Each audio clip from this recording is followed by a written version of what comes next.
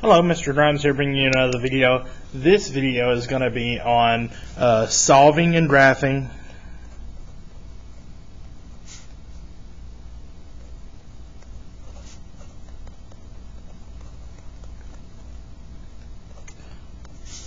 single-step inequalities. Okay, now let's remember back when we did equations, what happened if we had a problem like this?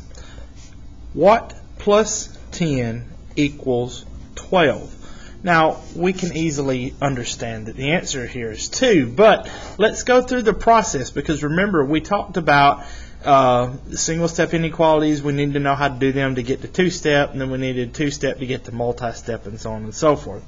So let's get the basics first. We would usually just draw a line through here, and we would go, alright, well, it's telling us to add 10, so to undo that, we're going to subtract by 10. What we do on the left, we do on the right. 10 minus 10 is 0, and so we can just X those out, bringing down the X. 12 minus 10 is 2, so we get X is 2. We knew it was 2 all along. Why am I doing this, though? Why am I re-showing y'all this? Well, it's because inequalities are worked out the exact same way as equations. It just looks a little different. So let's take this same problem and put an inequality with it. What plus 10 is greater than or equal to 12? Okay? So if it works the same way as an equation, then it's telling us to add 10, so we would subtract 10. What we do on the left side of the inequality, we do on the right side of the inequality. 10 minus 10 is 0. We can X that out, bring down the X, and 12 minus 10 is 2. Okay. However, the answers are a little bit different. Even though they look the same, they're a little different. In this problem here, if we was to graph it, we would get X is equal to 2, so it would be just a dot above the 2. Whereas this one, when we graph it, it's going to be a closed dot, and since the variable is on the left, the inequality points, and it's pointing to the right. So all these numbers are acceptable equal to or above 2. Well, what does this mean? It means that if we plug in anything above, at 2 or above 2, we're going to get an acceptable answer. So let's try it out. Let's try something like 10. 10 is bigger than 2.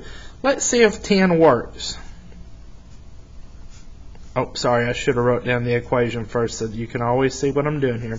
Okay, what plus 10 is greater than or equal to 12? Well, is 10 going to work? So 10 plus 10, is that greater than or equal to 12? 10 plus 10 is 20. 20 is indeed greater than or equal to 12. So 10 is an acceptable answer. Likewise, we can see why these other answers won't work. So let's try 0. 0 is not in our solution here, right? So let's look at 0. What happens when we plug in 0? 0 plus 10, is that greater than or equal to 12? Well, 0 plus 10 is 10. Is 10 bigger than or equal to 12? No, it's not. So that's not going to work. Okay, so on your homework, what you're going to get on the problems that you're doing is you're just getting these single-step inequalities, and all you have to do is solve them and then graph them. This is going to be useful later on when we start talking about negatives here in a little bit. But that will be on the next video. So until then, if you have any questions, let me know, and we'll